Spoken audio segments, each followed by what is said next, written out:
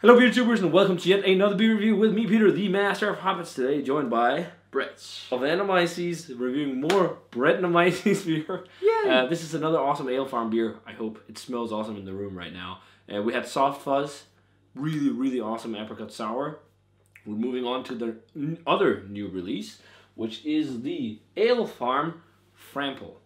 A raspberry farmhouse ale. So Fram is probably something with farm and pull. I don't know, maybe framboise raspberry. But actually, if you go to the mall, a lot of people say that you would go there to get framples, so free samples. Free samples. So I don't know if that's the reference as well.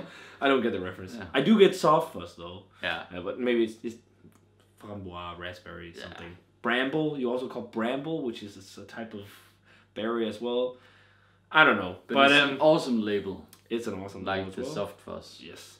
This one is also 7.2% and made with malted barley and wheat, hop yeast, and raspberries. And Frample is also a mixed fermentation farmhouse sour. They say the other one's a Saison. So, mixed fermentation Saison. This is mixed fermentation farmhouse sour that is also open fermented with their house culture and then aged on heaps of Danish fresh raspberries, which is really cool. Local ingredients. I love that. And of course they can't use local apricots because we're in Denmark. No. But the fact that they do that is really cool. It was the same with Nordic grape, like using the Stauch cherries, the Danish cherries. It does something extra. Yeah. It does. But we got Frample poured by Alefarm, and that looks really nice. Yeah. Like a red, orangey color. It looks very dark red on camera. Yeah. It's not really like red wine. It's something in between of like rosé. Rosé and a red wine. It's like if you mix rosé yourself and you pour in too much red wine. Yeah. It's a funny in between color. Yes, and an almost pinkish head on there. Yeah. But let's check out the aroma. Oh, really, really awesome, deep raspberry character. Jammy raspberry. Like, what I love about, the last raspberry beer we had was Never Never Again. Yeah. And that was just so crazy. That was jam. That was Raspberry Parade. But this is like, but that was also vanilla. Was it a Goza? But this is like the farmhouse ale, like sour farmhouse ale. So you're getting some funk, you're getting some kind of nice, like a little bit of a weedy undertones, but that one I think they just use so much, just crazy over the top. This has loads of raspberries, but it has a really nice funkiness from the house culture. This is much more like fresh and pure. I will say something right now. This is almost reminding me of Rosé de Cambrinos from Saison. Yeah. Because this actually has more funk than Soft Fuzz, at least to me, on the aroma. It has some funk. It has barnyardy, oaky. It's almost like going in the summer, like raspberries are everywhere in Denmark in the summer. And especially like we have a local forest, Lundby Krat, for example. They're everywhere, they're growing wild. You can go and pick them in the autumn. Yeah. But they taste amazing. And it's really reminding me of that. Like wild raspberries. Like it reminds you of, Danish summer. And or fresh, or late summer. Yeah, late summer and... just freshness in the air. Somewhat nostalgic, really. Yeah. But it smells really nice. I really want to try it. Let's give Frample a taste. Cheers. Cheers.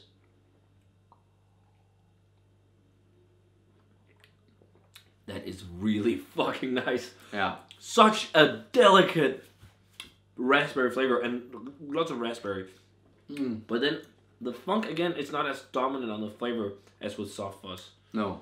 But it's there. It's got a nice kind of farmhousey funkiness, but I really dig the raspberry flavor. It's not like that crazy over the top. It's so balanced. I love the way Alefarm is so good at balancing their sours because it's not too much sourness. No. It's not too often when you do them, it's like so much fruit that it's almost like smoothies, which is also nice.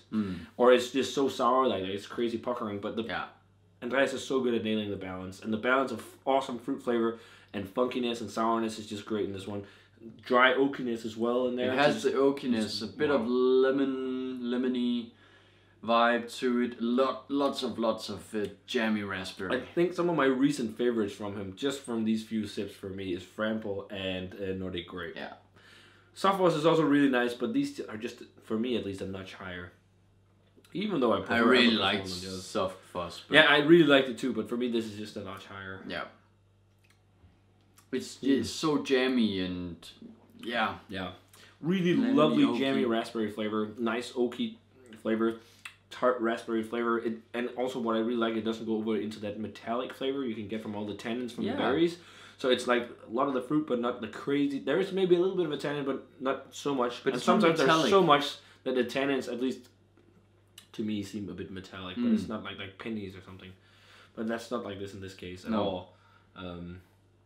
Yeah, and then the funk that is there is it's kind of light barnyardy funk. It's very similar to soft fuzz in terms of funkiness, and then it also has a bit of a wheaty crispness to it. And again, very nice mouthfeel, very silky, very slick. I'm thinking 95.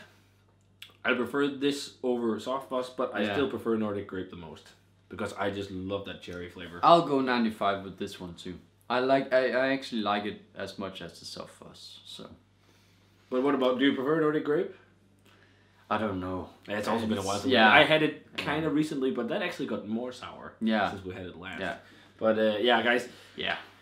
Seek out some Alefarm. So guys, that does it for the review of Frample by Alefarm. Really great stuff.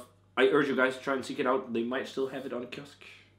I hope so. Yeah, and the box beers. Yeah. So try and check the Danish web shops that ship. Yeah. Well, don't sleep on it. Maybe McKellar web shop still has some. I don't know. Yeah. So yeah, maybe.